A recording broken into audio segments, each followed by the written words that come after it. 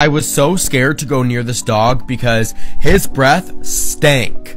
That was just toothpaste, and this is Teddy, and he's a toy poodle, and because of his breed, his breath and teeth are just not in the greatest condition. His breath literally smelled like a can of Bounce That Ass, and it just was not pleasant. And listen, I'm not coming for Teddy at all. I love him so much. He's an angel. But since his hair is so thin, it was basically transparent, and he consistently drools, so his face gets more and more wet.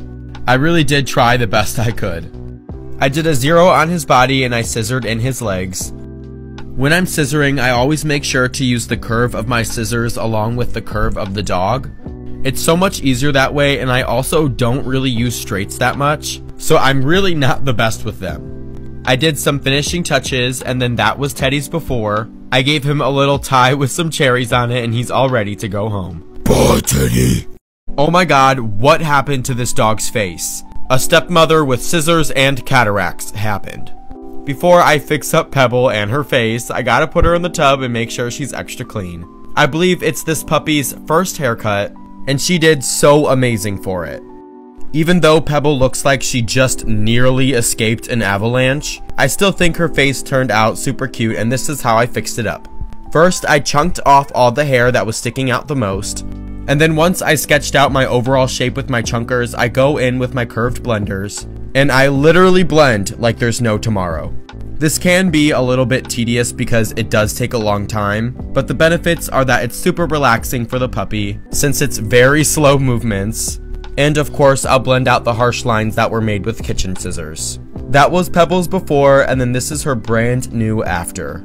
We still need some hair to grow in, but I literally love Pebbles so much. Bye, Pebble. This is how I blow dry my hairy cheeks. Before I give you people what you really want to see, this is Stitch the Golden Doodle, and he's in just for a bath and tidy up. Stitch's hair is literally thicker than Kim K and myself combined, so the entire bath and blow dry process took me a little bit longer than I expected.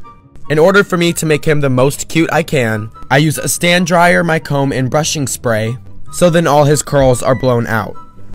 In a bath and tidy, I'm scissoring around his feet, face, and sanitary areas. As the name suggests, it's literally just supposed to be a tidy up, but I do like to be so extra because that's just how I am and scissor the entire dog's face. I want to make Stitch as perfect as possible because he is a golden child.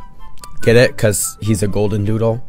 I'm all done with his tidy up though, and I slap on a bunny bandana. Well, I guess I tie on the bandana. And Stitch is clearly ready to be a professional lap dog. Bye, Stitch. Don't ever use human dye on a dog. This is Melly, and she's a golden doodle, and I'm not sure if her parents used human dye or not. I don't think they did, but here are the reasons why you shouldn't. First of all, obviously, it's very toxic for dogs. Also, to mention that it is very bad for their skin and coat. Whether it was pet safe or human dye, we got most of it off of Mel. As you can see, there was like only a few spots that still had dye on her.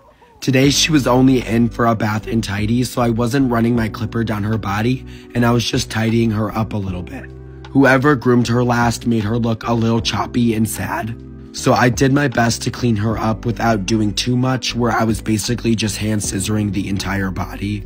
A lot of people ask me my opinions on golden doodles, and honestly, I'm all for them if they are good for the groom and they aren't the size of a Jeep. But anyways, I'm all done with this sweet baby.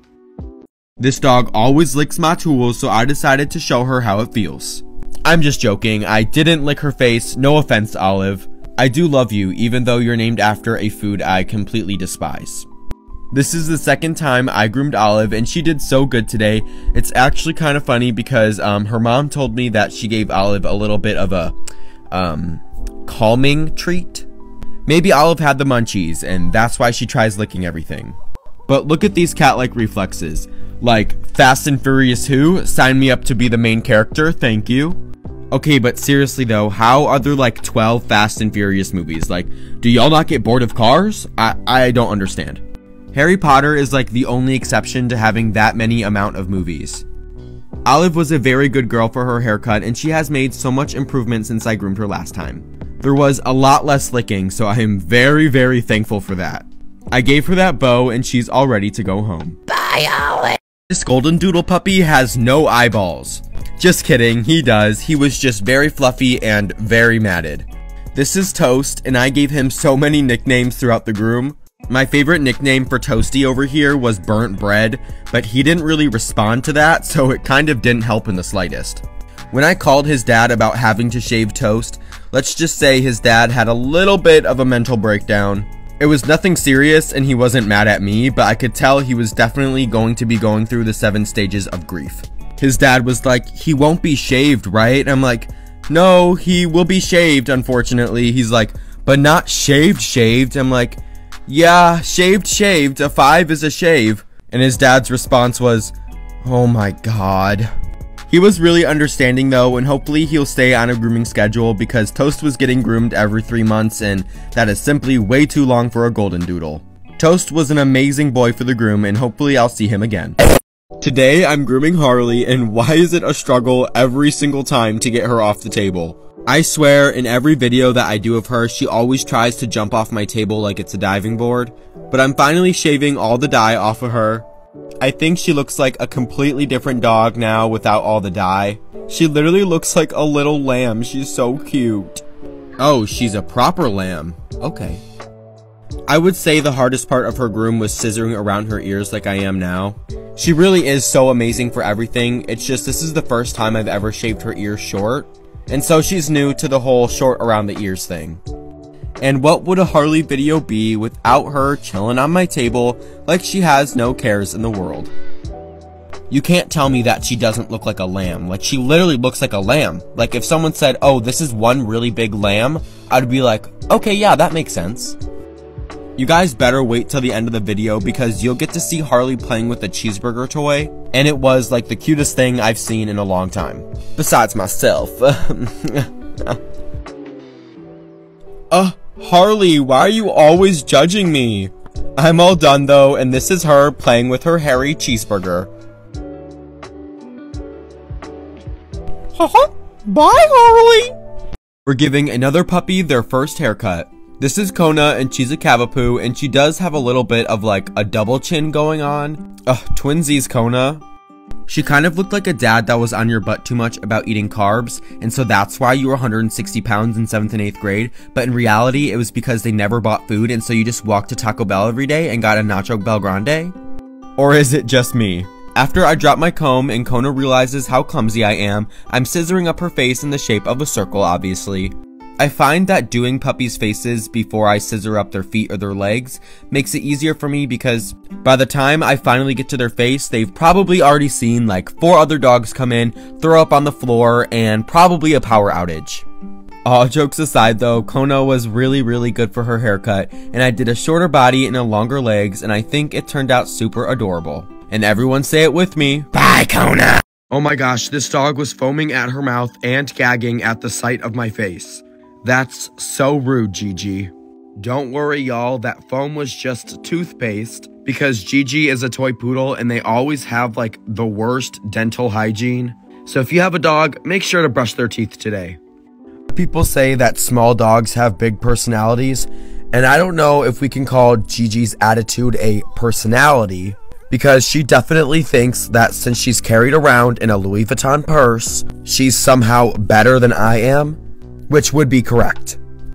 I did the typical short but not shaved look on Gigi, and I scissored up her face the way that I normally just do all my faces, which is basically like a shorter chin and then like a longer circle muzzle. I did my final finishing touches on Gigi, and this little teddy bear is all ready to go home. This was Gigi's curly before and then her super fresh after. Bye, Gigi. This is what you get when you ask for short legs and a long body. This is Bruno, and his parents didn't ask for that, but don't be fooled because some people do.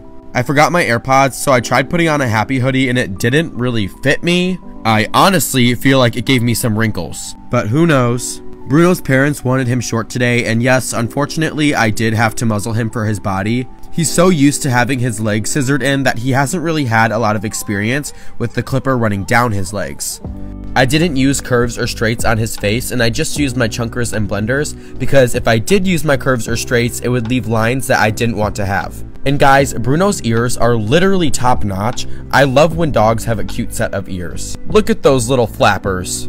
And yes, the left ear is longer than the right ear. I tried fixing it the best I could, but it's also the way he holds his ears. I did go short on him today, but I still feel like he turned out super cute. I gave him that Cubs bandana because he's a city boy. Bye, Bruno, no.